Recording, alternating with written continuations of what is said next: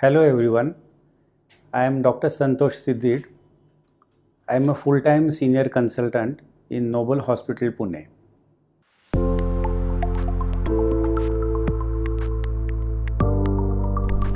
Now, we will discuss different diagnostic modalities used in high-risk obstetrics in Noble Hospital.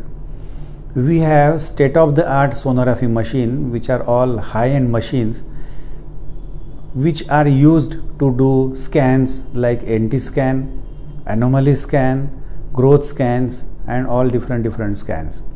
We have a specialist known as a fetal medicine specialist, which are fetal medicine foundation certified sonologist doing sonography in our department.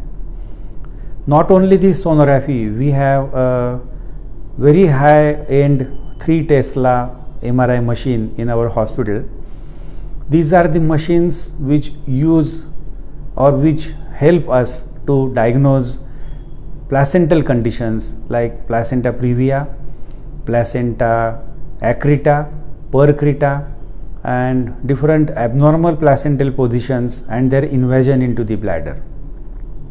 We have CT scans also, which sometimes are used in diagnosis of some of the conditions.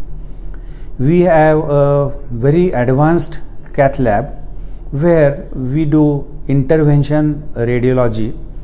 We have a in-house 24-hour available interventional radiologist. Whenever we have patients with obstetric hemorrhages which cannot be tackled by surgery or tying different vessels, we can do sclerotherapy of these vessels.